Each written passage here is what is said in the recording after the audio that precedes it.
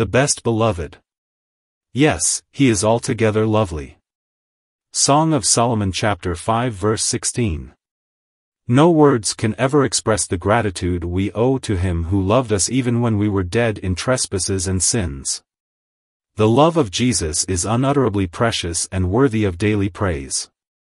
No songs can ever fitly celebrate the triumphs of that salvation which he worked single-handedly on our behalf. The work of Jesus is glorious beyond comparison, and all the harps of angels fall short of its worthy honor. Yet I believe, and my heart prompts me to say so, that the highest praise of every ransomed soul and of the entire Christian Church should be offered to the blessed person of Jesus Christ, our adorable Lord. The love of his heart is excelled by the heart which gave forth that love, and the wonders of his hands are outdone by the hands, themselves, which worked those divine miracles of grace. We ought to bless him for what he has done for us as mediator in the place of humble service under the law, and for what he suffered for us as substitute on the altar of sacrifice from before the foundation of the world, and for what he is doing for us as advocate in the place of highest honor at the right hand of the Majesty on high. But still, the best thing about Christ is Christ himself. We prize him, but we worship him. His gifts are valued, but he, himself, is adored. While we contemplate, with mingled feelings of awe, admiration and thankfulness, his atonement, his resurrection, his glory in heaven and his second coming, still, it is Christ, himself, stupendous in his dignity as the Son of God and superbly beautiful as the Son of Man, who sheds an incomparable charm on all those wonderful achievements wherein his might and his merit, his goodness and his grace appear so conspicuous. For him let our choicest spices be reserved, and to him let our sweetest anthems be raised. Our choicest ointment must be poured upon his head, and for him, alone, our most costly alabaster boxes must be broken. He is altogether lovely. Not only is his teaching attractive, his doctrine persuasive, his life irreproachable, his character enchanting, and his work a self-denying labor for the common good of all his people, but he, himself, is altogether lovely. I suppose at first we shall always begin to love him because he first loved us, and even to the last his love to us will always be the strongest motive of our affection towards him. But there ought to be added to this another reason less connected with ourselves and more entirely arising out of his own superlative excellence. So ought to love him because he is lovely and deserves to be loved. The time should come, and with some of us it has come, when we can heartily say, we love him because we cannot help it, for his all-conquering loveliness has quite ravished our hearts. Surely it is but an unripe fruit to love him merely for the benefits which we have received at his hands. It is a fruit of grace, but it is not of the ripest flavor. There are other fruits, both new and old, which we have laid up for you, O our beloved, and some of them have a daintier taste. There is a sweet and mellow fruit which can only be brought forth by the summer sun of fellowship love because of the Redeemer's intrinsic goodness and personal sweetness. Oh, that we might love our Lord for his own sake! Love him because he is so supremely beautiful that a glimpse of him has won our hearts and made him dearer to our eyes than light. Oh, that all true and faithful disciples of our beloved Lord would press forward towards that state of affection and never rest till they reach it. If any of you have not reached it, you need not, therefore, doubt your own safety, for whatever the reason why you love Jesus, if you love him at all, it is a sure pledge and token that he loves you and that you are saved in him with an everlasting salvation. Still, covet earnestly the best gifts and rise to the highest degree of devotion. Love as the purest of the saints have loved. Love as John the Apostle loved, for your Lord exceeds all the loving homage you can pay to him. Love his person. Love him, for he is better than all that he has done or given. And as from himself all blessings flow, so back to himself should all love return. Our text tells us that Christ is altogether lovely. What a wealth of thought and feeling is contained in that exclamation! I am embarrassed to know how to preach on such a subject, and half inclined to wish it had not been laid so much upon my heart. What, I pray you, what is loveliness? To discern it is one thing, but it is quite another thing to describe it. There is not one among us but knows how to appreciate beauty and to be enamored by its attractions. But how many here could tell us what it is? Stand up, my brother, and define it.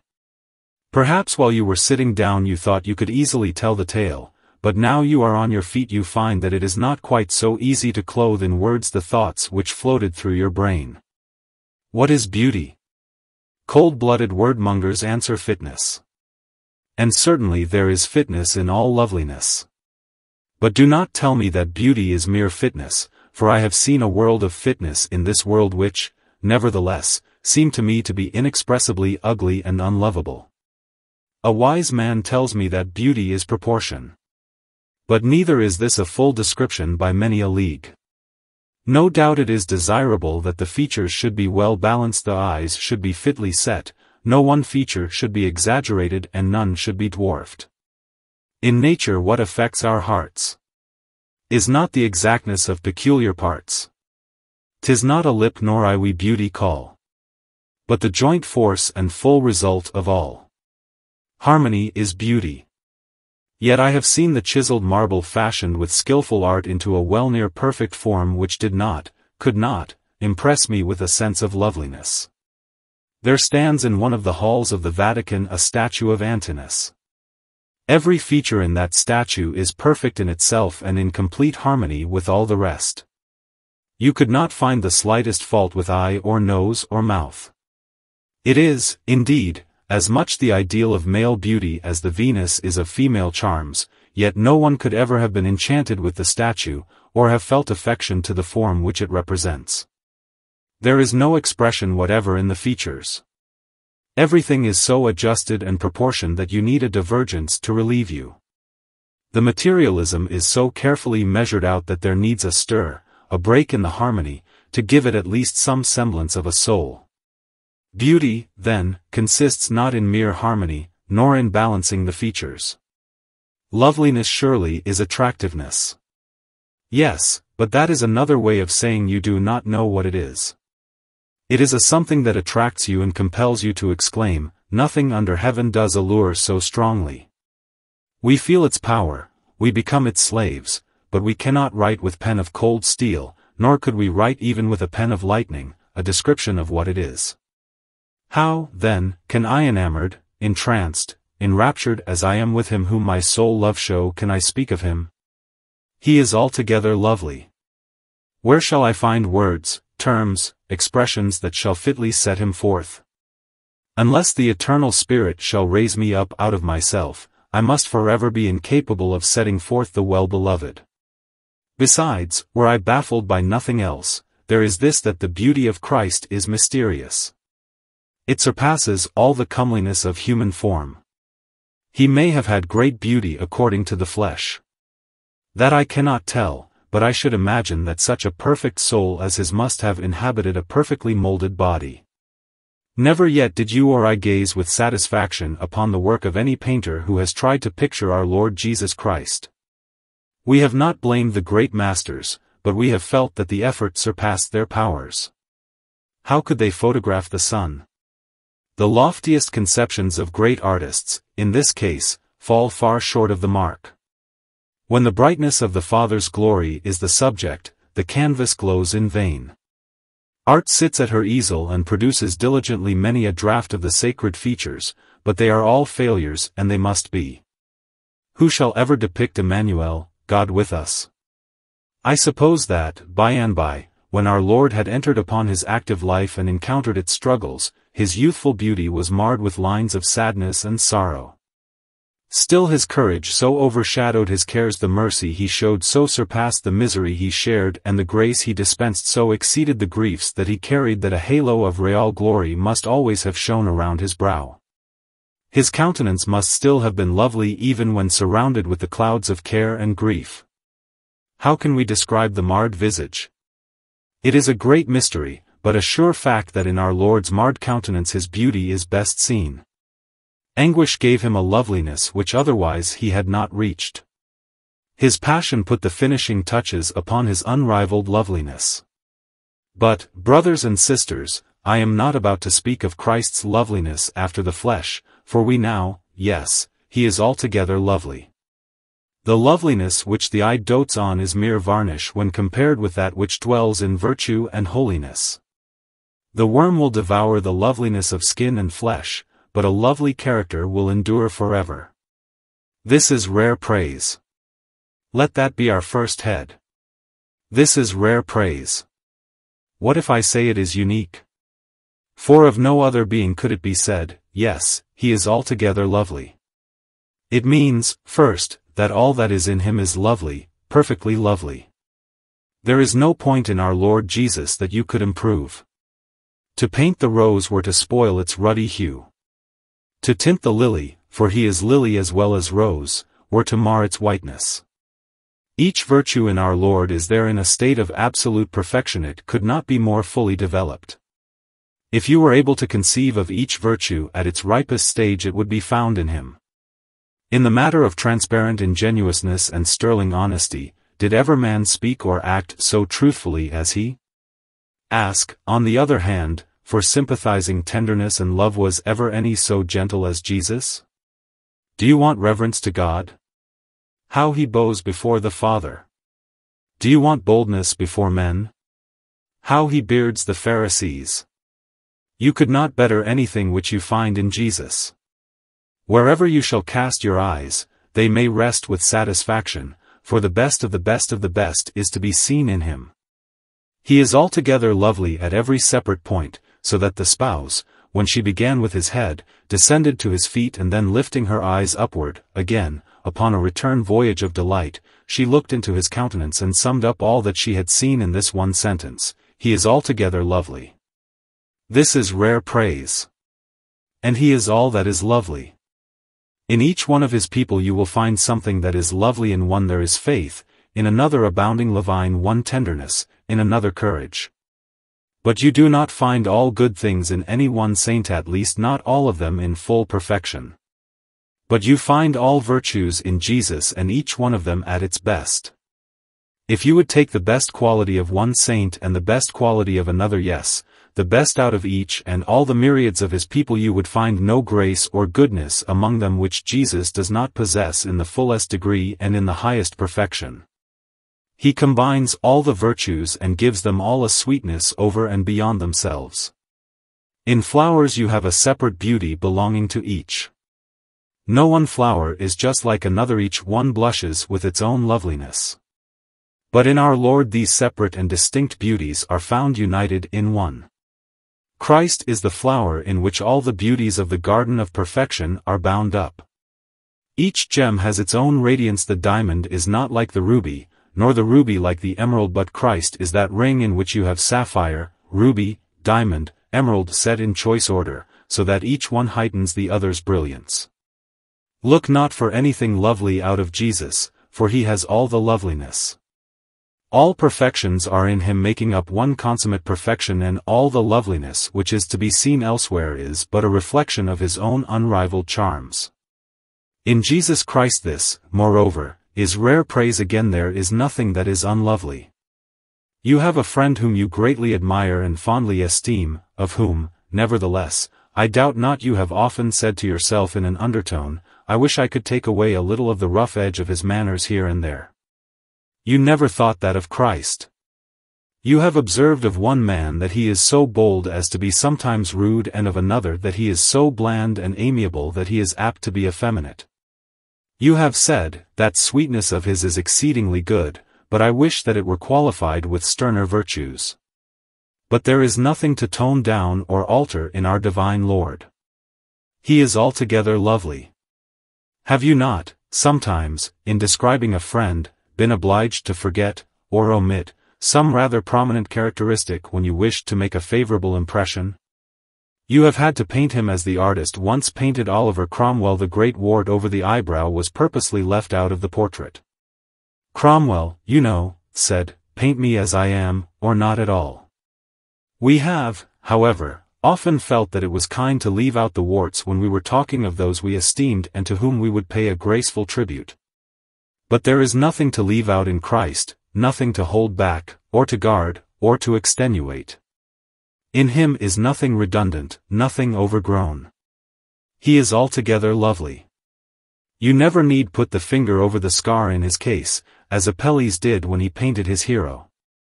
No, tell it all out, reveal the details of his private life and secret thoughts, they need no concealment. Lay bare the very heart of Christ, for that is the essence of love and loveliness. Speak of his death wounds, for in his scars there is more beauty than in the uninjured comeliness of another. And even when he lies dead in the tomb he is more comely than the immortal angels of God at their best estate. Nothing about our Lord needs to be concealed. Even his cross, at which his enemies stumble, is to be daily proclaimed, and it will be seen to be one of his choicest beauties. Frequently, too, in commending a friend whom you highly appreciated, you have been prone to ask for consideration of his position and to make excuse for blemishes which you would gladly persuade us are less actual than apparent. You have remarked how admirably he acts considering his surroundings. Conscious that someone would hint at an imperfection, you have anticipated the current of conversation by alluding to the circumstances which rendered it so difficult for your friend to act commendably. You have felt the need of showing that others influenced him, or that infirmity restrained him. Did you ever feel inclined to apologize for Christ? Did he not always stand unbending beneath life's pressure, upright and unmoved amidst the storms and tempests of an evil world? The vilest calumnies have been uttered against him in the age just past which produced creatures similar to Thomas Paine, but they never required an answer. And as for the more refined attacks of our modern skepticism, they are, for the most part, unworthy, even, of contempt. They fall beneath the glance of the truth of God, withered by the glance of the eye of honesty. We never feel concerned to vindicate the character of Jesus, we know it to be safe against all comers. No man has been able to conjure up an accusation against Jesus.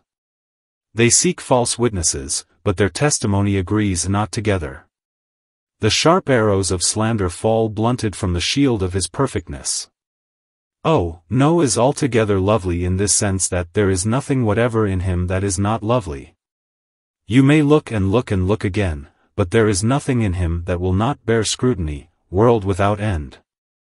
Taking the Lord Jesus Christ as a whole, this is what our text intends to tell us: he is inexpressibly lovely, altogether lovely. The words are packed as tightly as they can be, but the meaning is greater than the words. Some translate the passage, "He is all desires," and it is a good translation, too, and contains a grand truth. Christ is so lovely that all you can desire of loveliness is in him, and even if you were to sit down and task your imagination and burden your understanding to contrive, to invent, to fashion the ideal of something that should be inimitable, yes, to utter a paradox, if you could labor to conceive something which should be inconceivably lovely, yet you would not reach to the perfection of Christ Jesus. He is above, not only all we think, but all we dream. Do you believe this? Dear hearers, do you think of Jesus in this fashion? We speak what we know and testify what we have seen. But no man among you will receive our witness until he can say, I, also, have seen him, and having seen him, I set to my seal that he is altogether lovely. 2. And now, secondly, as this is rare praise, so likewise it is perpetual praise. You may say of Christ whenever you look at him, yes, he is altogether lovely. He always was so. As God over all, he is blessed forever, amen. When, in addition to his Godhead, he assumed our mortal clay, was he not inimitably lovely then? The baby in Bethlehem was the most beautiful sight that ever the world beheld. No fairer flower ever bloomed in the garden of creation than the mind of that youth of Nazareth, gradually unfolding, as he grew, and waxed strong in spirit, filled with wisdom, and the grace of God was upon him. All the while he lived on earth, what moral perfections, what noble qualities, what spiritual charms were about his sacred person. His life among men is a succession of charming pictures, and he was lovely in his bitter passion, when as the thick darkness overshadowed his soul he prayed, in an agony of desire, not my will, but yours, be done. The bloody sweat did not disfigure him, but rather adorned him. And oh, was he not lovely when he died? Without resentment he interceded for his murderers. His patience, his self-possession, his piety as the faithful martyr, have fixed as the meridian of time the hour when he said, "It is finished," and bowed his head, and cried with a loud voice, "Father, into your hands I commend my spirit." He is lovely in his resurrection from the dead, beyond description lovely. Not a word of accusation did he utter against his cruel persecutors, though he had risen clothed with all power in heaven and in earth. With such tender sympathy did he make himself known to his sorrowing disciples that, despite the waywardness of their unbelief, their heart's instinct told them it was the same Jesus. He is altogether lovely.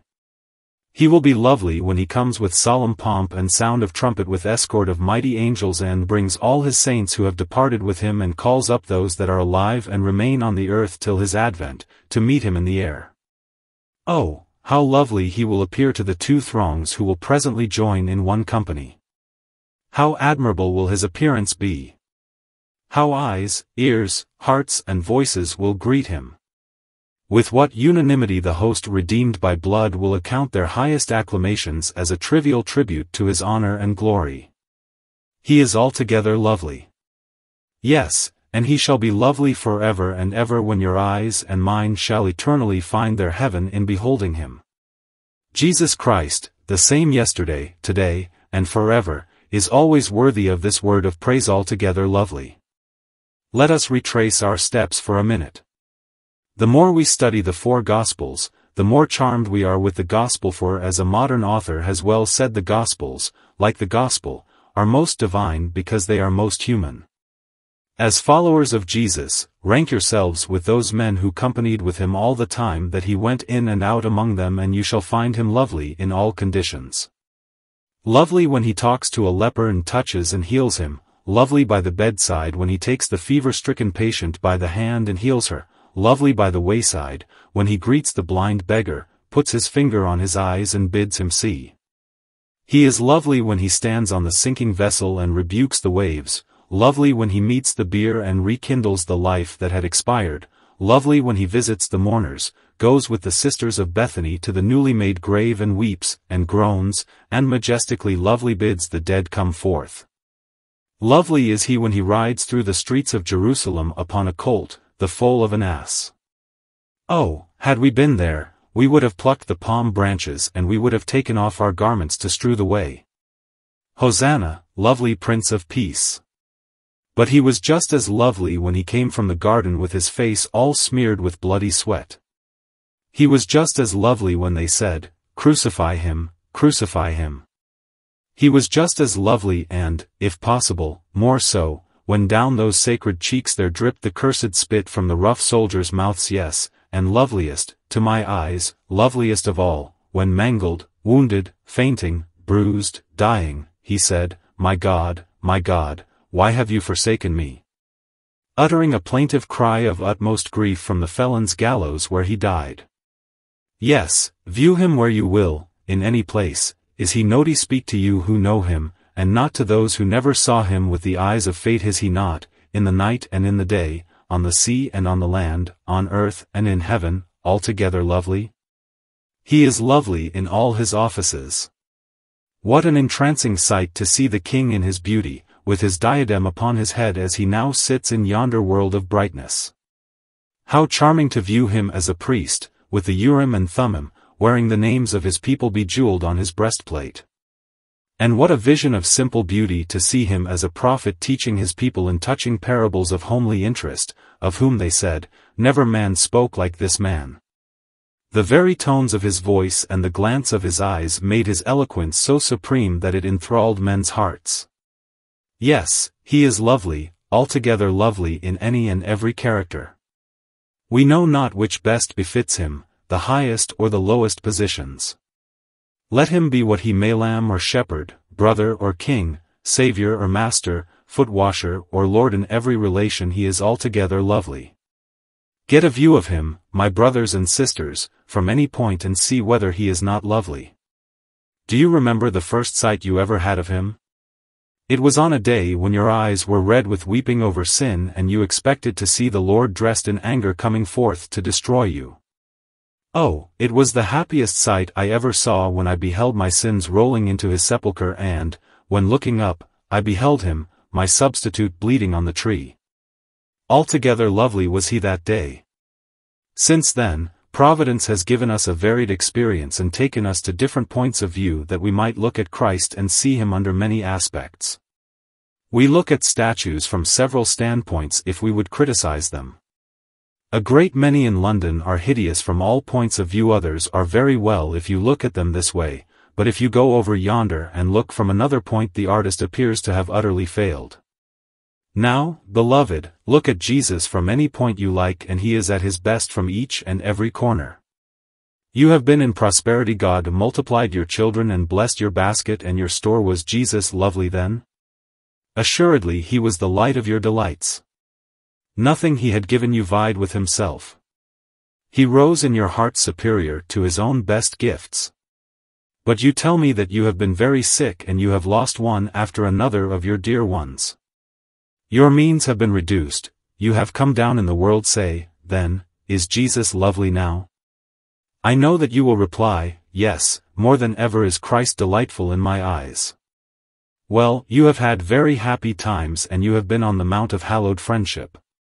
The other Sunday morning many of us were up there and thought, like Peter, that we should like to stay there forever. And is not Jesus lovely when he is transfigured and we are with him? Yes. But at another time you are down in the depths with Jonah, at the bottom of the sea. Is not Christ lovely then, too? Yes, even there he hears our prayers out of his holy temple and brings us up from the deep abyss. We shall soon lie dying. Oh, my brothers and sisters, what brave talk God's people have often given us about their Lord when they have been on the edge of the grave. That seems to be a time when the well-beloved takes the veil off his face altogether and sits by the bedside and lets his children look into his face and see him as he is. I guarantee you the saints forget the ghastliness of death when their hearts are ravished with the loveliness of Christ. Yes, up to this point Jesus has been lovely. And now, let us add that he will always be so. You know there are persons whom you account beautiful when you are young, but when you grow older in years, riper in judgment and more refined in taste, you meet with others who look far more beautiful. Now, what do you think of your Lord? Have you met with anyone, in fact or in fable, more beautiful than he? You thought him charming when you were but a baby in grace. What do you think of him now? Taste, you know, grows and develops with education. An article of art which fascinated you years ago has no longer any charms for you because your taste is raised. Has your spiritual taste outgrown your Lord's beauties? Come, brothers and sisters, does Christ go down as you learn the truth of God more exactly and acquaint yourself more fully with him? Oh no! You prize him 1,000 times more today than you did when the first impression of his goodness was formed in your mind. Some things which look very lovely at a distance lose their loveliness when you get near to them. But is it not true, I am sure it is, that the nearer you get to Christ the lovelier he is?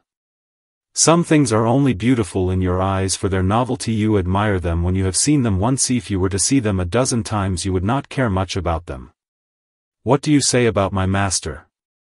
Is it not true that the more you see him, the more you know him, and the more familiar your communion with him, the more he rises in your esteem? I know it is so, and well, therefore, did the spouse say, he is altogether lovely.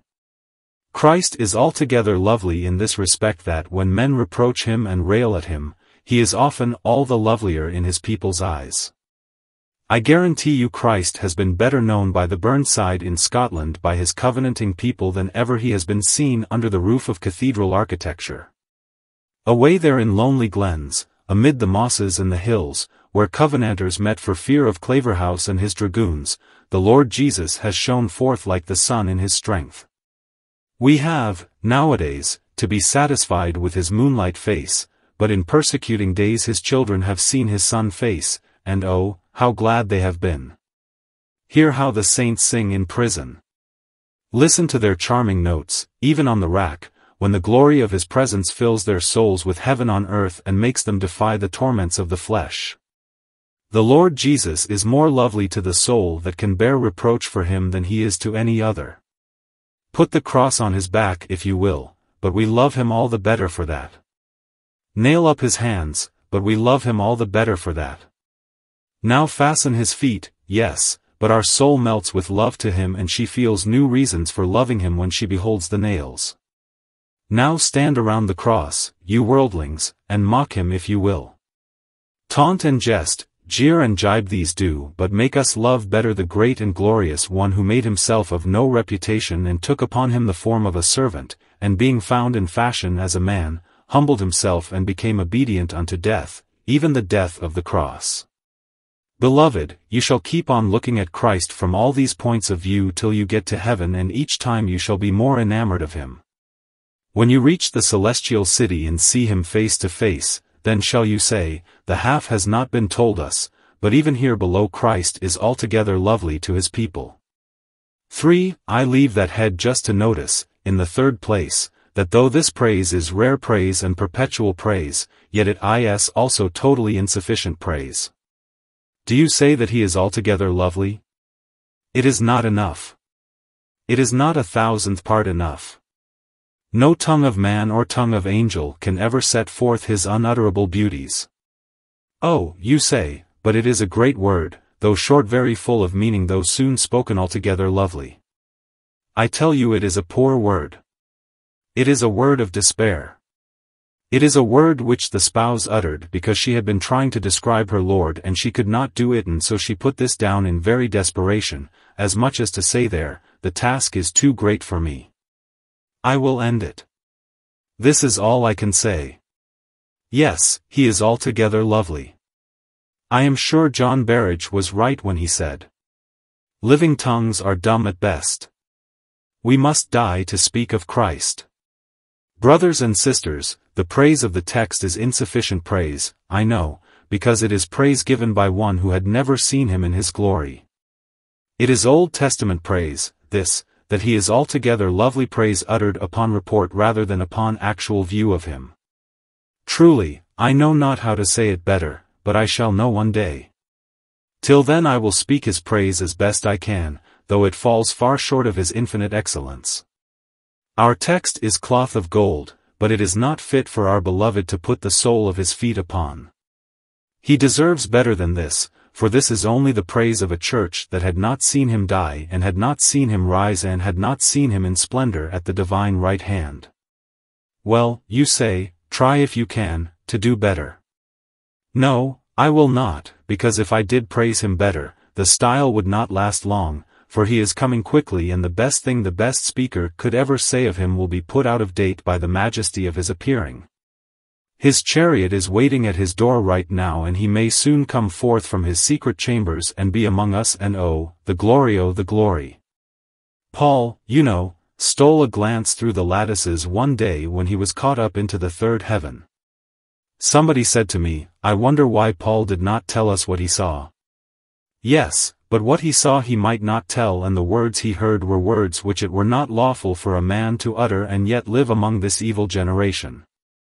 We shall hear those words, ourselves, soon, and see those sights not many days hence, so let it stand as it does, he is altogether lovely. But when you have thus summed up all that our poor tongues can express, you must not say, now we have described him. Oh no, sirs, you have but held a candle to this glorious sun. He is such an one as thoughts cannot compass, much less, language describe. I leave this point with the reflection that God intends to describe him and set him forth one day. He is waiting patiently, for long-suffering is part of Christ's character, and God is setting forth the long-suffering of Christ in the patient waiting of these 1,800 years. But the day shall presently dawn and usher in the everlasting age when Christ shall be better seen, for every eye shall see him and every tongue confess that he is Lord. The whole earth will, one day, be sweet with the praise of Jesus. Earth, did I say? This alabaster box of Christ's sweetness has too much fragrance in it for the world to keep it all to itself. The sweetness of our Lord's person will rise above the stars and perfume worlds unknown. It will fill heaven itself. Eternity shall be occupied with declaring the praises of Jesus. Seraphs shall sing of it, angels shall harp it, the redeemed shall declare it. He is altogether lovely. The cycles of eternity, as they revolve, shall only confirm the statement of the blood-redeemed that he is altogether lovely. Oh, that the day were come when we shall bow with them and sing with them. Wait a little while and be not weary, and you shall be home, and then you shall know that I spoke the truth when I said that this was insufficient praise. Earth is too narrow to contain him. Heaven is too little to hold him. Eternity, itself, too short for the utterance of all his praises. So I close with this last thought, which may God bless for practical uses. This praise is very suggestive. If Christ is altogether lovely, it suggests a question. Suppose I never saw his loveliness? Suppose that in this house there should be souls that never saw anything in Christ to make them love him? If you were to go to some remote island where beauty consisted in having one eye, a twisted mouth and a sea-green complexion, you would say, those people are strange beings. Such are the people of this world. Spiritual beauty is not appreciated by them. This world appreciates the man who makes money, however reckless he may be of the welfare of others while scheming to heap up riches for himself. As for the man who slays his fellow creatures by thousands, they mount him on a bronze horse, put him on an arch, or they pile up a column and set him as near heaven as they can. He slew his thousands. He died blood-red, was an emperor, a tyrant, a conqueror. The world feels his power and pays its homage. As for this Jesus, he only gave his life for men. He was only pure and perfect, the mirror of disinterested love. The vain world cannot see in him a virtue to admire. It is a blind world, a fool world, a world that lies in the wicked one. Not to discern the beauties of Jesus is an evidence of terrible depravity. Have you, my dear friend, to frankly confess that you were never enamored of him who was holy, harmless and undefiled and went about doing good? Then let this come home to you. The question is not as to whether Christ is lovely or not. The mistake is here you have not a spiritually enlightened eye, a fine moral perception, nor even a well-regulated conscience, or you would see his loveliness at once. You are evil and blind. God help you to feel this. Do you not love Christ? Then let me ask you why you do not. There was never a man, yet, that knew Christ that could give a reason for not loving him, neither is there such a reason to be discovered. He is altogether lovely. In nothing is he unlovable. Oh, I wish that the good Spirit of God would whisper in your heart and incline you to say, I will see about this Christ. I will read of him. I will look at the 4 portraits of him painted by the evangelists, and if he is, indeed, thus lovely, no doubt he will win my heart as he appears to have won the hearts of others. I pray he may. But do not, I pray you, continue to deny Christ your love. It is all you can give him. It is a poor thing, but he values it. He would sooner have your heart than all the gold in Europe. He would sooner have the heart of a poor servant girl or of a poor humble laborer upon the soil than the queen's diadem. He loves love. Love is his gem, his jewel. He delights to win it, and if he is, indeed, altogether lovely, let him have it. You have known people, I dare say, whom you could not help loving. They never had to say to you, love me, for you were captivated at once by the very sight of them. In like manner many and many have only received one beam of light from the Holy Spirit and have thereby seen who Jesus was, and they have at once said of him, you have ravished my heart with one look of your eyes, and so it has been that all their life they have loved their Lord. Now, the praise is suggestive still further. Is Christ altogether lovely? Then do I love him? As a child of God, do I love him as much as I ought? I do love him.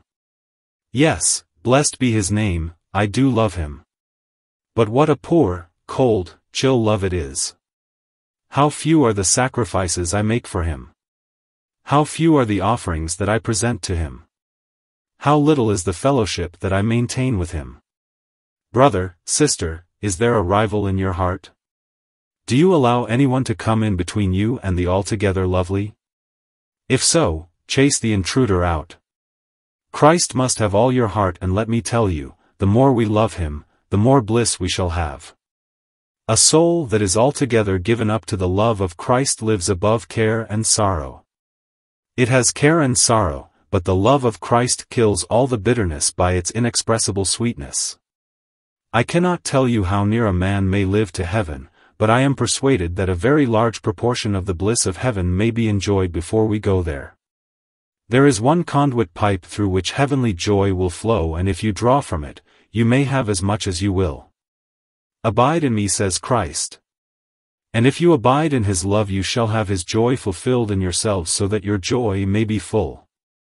You will have more capacious vessels in heaven, but even now the little vessel that you have can be filled up to the brim by knowing the inexpressible loveliness of Jesus and surrendering your hearts to it. Oh, that I could rise to something better than myself. I often feel like a chick in the egg. I am pecking my way out and I cannot get clear of my prison.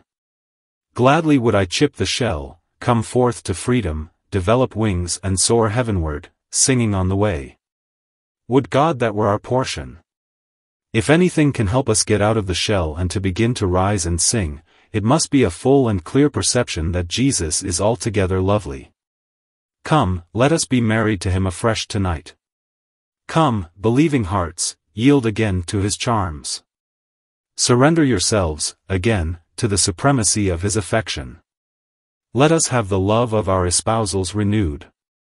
As you come to his table, think of the lips of Christ, of which the spouse had been speaking before she uttered my text. His mouth is most sweet. There are three things about Christ's mouth that are very sweet. The first is his word. You have heard that. The second is his breath.